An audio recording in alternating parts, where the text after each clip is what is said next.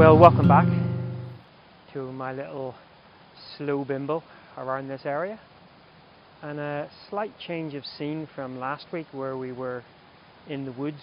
Obviously you've probably heard, in fact I think I showed some of it, the path that I was taking last week did follow a river, and so obviously rivers, we're going to get some waterfalls. So I've brought myself sort of off the path a little bit, just looking to compose an image here with this waterfall and with the lovely pine and a little bit of the what looks to be the last of the heather. Now there's a couple of things that I've been very mindful of as I've been composing the image. Firstly, the shutter speed. Now I'm using a polarizer which is giving me about 1/4 of a second exposure. The unfortunate thing with that is every so often there's a little breath of wind, and that's actually moving. Now that wind seems to have died down now, but what I might have to do is actually make 2 exposures here. I'm also being sort of quite particular regarding where I'm placing the upper branches, the upper limbs of the tree, kind of coming in from the right hand side and sort of exiting the left hand side top of the frame. There is a bit of debris in the waterfall. I don't think I'm about to go and clamber down and get rid of it, but it's unfortunate that it's there because it does show up kind of, unfortunately the bit of the twig that's kind of facing upwards has had its bark sort of ripped off, and so it's quite bright in the frame. But actually what my eye is really drawn to, and what I've tried to kind of almost compose the image around, is there's a little, I know you can't see this, but I'm zooming in myself just to remind myself. I zoom in on the back of the frame. On the left hand side of the trunk of the pine, there's just a little tiny splash of autumn colour, and then on the right hand side of that trunk there's an opening in the bush, and there's just another sort of trunk of a tree which is almost imitating this forward sort of tree. And so even though I've been sort of looking at the other elements in the frame, the placement of the upper branches and the shutter speed, it's actually looking deeper beyond into the frame, which I'm really trying to do, and that only really comes, I believe, from slowing down. So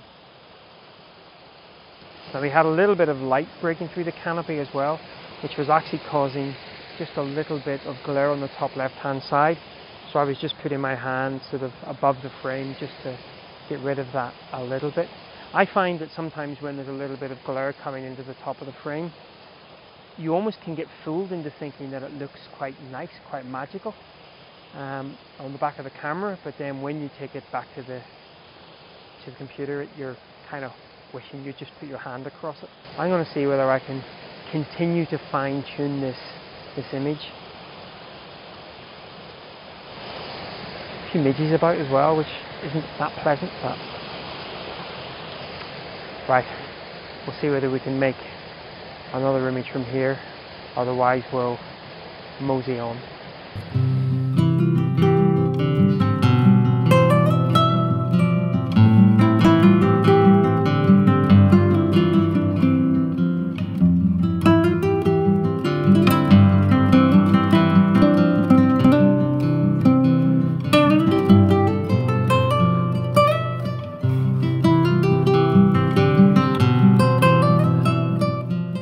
One of the things about walking through these more commercial woods is you can get fooled into thinking that everything's very uniform, and 90% of it is.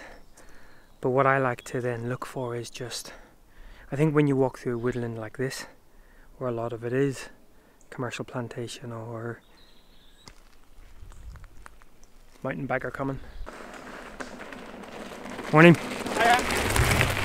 Right, where was I? Yeah, so I think one of the things I like to, or one of the things that, for me anyway, walking through a woodland such as this brings, is it allows you to spot what maybe is a little bit different. and everything's very uniform, and then all of a sudden something catches your eye. So that's kind of what I'm looking for now. I've come off the main path that's leading up to the peaks. I'm kind of heading a bit further east, and then I'll double back on myself back to the van for some lunch. But sun's very bright as well, so of course that brings its own challenge. But let's see whether we can maybe grab, that was a jay. Let's see whether we can, I think it was a jay anyway. Correct me if I'm wrong. The biggest wasp just flew past there. Anyway, let's see whether we can get one image made.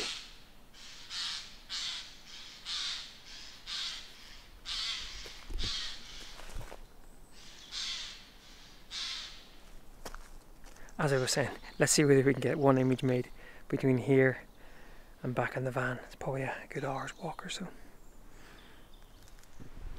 So welcome back. So the conditions on that last part of the walk didn't really afford for too much other photography, but still very enjoyable to go out and do the circuit. So I headed back to the van, got myself some lunch, had a bit of a chill out for an hour, couple of hours, and I've brought myself now back into the woods again. Now very, very warm, very bright, very not conducive to woodland photography, but I guess back on my theme of really trying to look harder, and of course that quite often means playing to the conditions. Now there are some rather nice shaded little areas which may afford themselves, but I'm going to head back up the river to a tree and a couple of scenes that I kind of had wrecked yesterday. See whether there's much cop there, but it's just nice to be out exploring. So I was wandering along the path and I just happened to glance up, and initially it looked like there was actually some, there was definitely some crepuscular rays or gold rays coming through, but it actually looked like there was a little bit of mist or dust in the air, but it turns out maybe it was just the ferns. But I thought I would scramble up anyway, and then I gets the vlogging camera out and the dead cat falls off and rolls right the way back down the hill again, so I've got to go down and do that again. Don't think it's much cop, just a little square. And you know, it's incredible the dynamic range of the human eye, because this actually looks like quite a nice scene, but I just get the feeling that it's going to be a little bit harsh. I've gone ahead and shot the scene anyway. I liked how the scene is sort of disappearing off into the distance, and there's just a little bit of light at the end there. But as I say, I really thought that was sort of mist or dust, but it turns out it was just the branches of a tree. Anyway, now I've got to get back down here again. It should be fun. Let's wander on. Still haven't made it to that tree yet.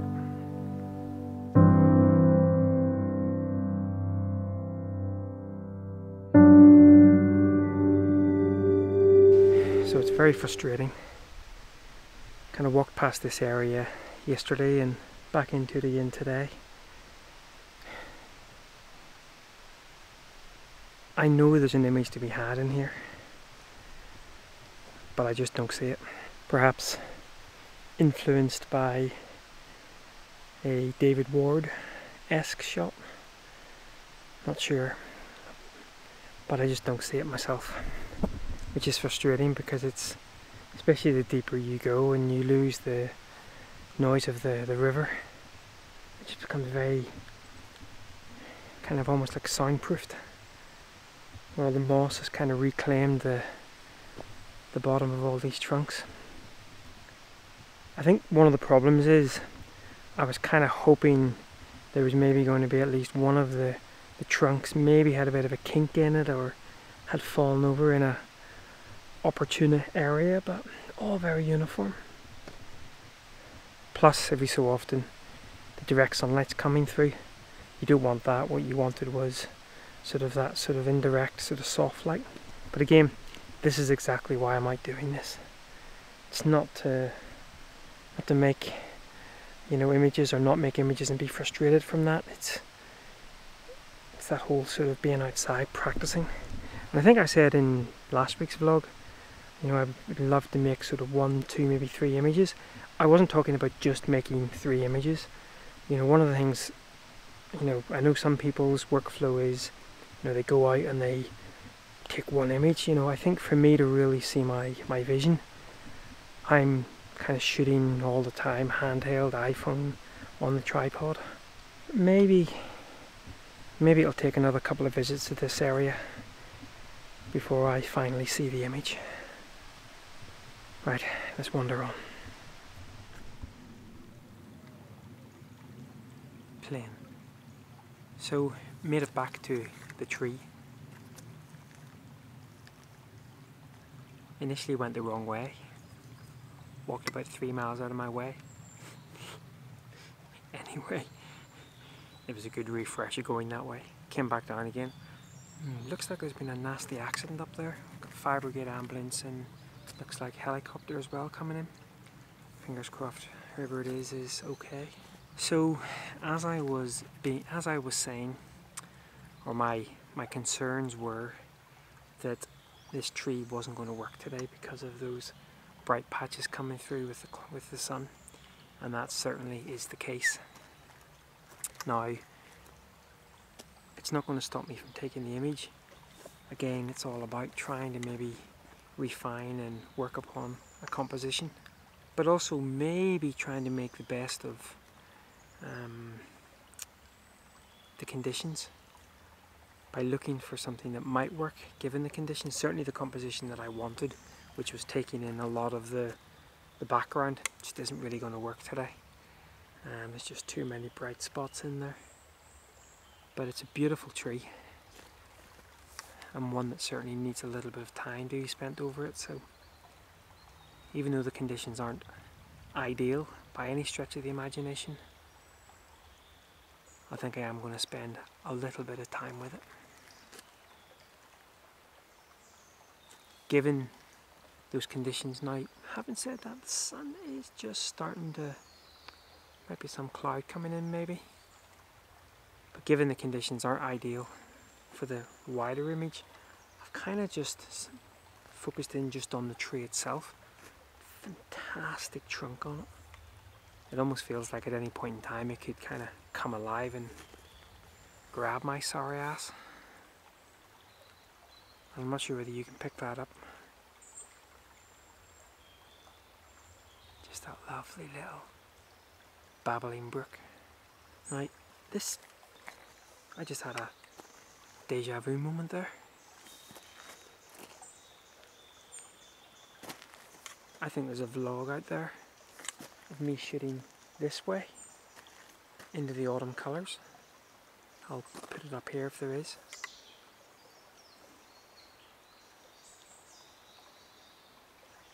Beautiful. Well, I'm going to carry on shooting here. Chances are it's not going to be a great image, but fantastic to work on it nonetheless. And I think what we'll do, we'll call that quits for this week's vlog. Started off pretty promising, but then the conditions made things quite challenging, but it's been a wonderful couple of days so far. I'm back out again tomorrow, which you'll see next week. So until then, as always guys, thanks for watching, take care, bye bye.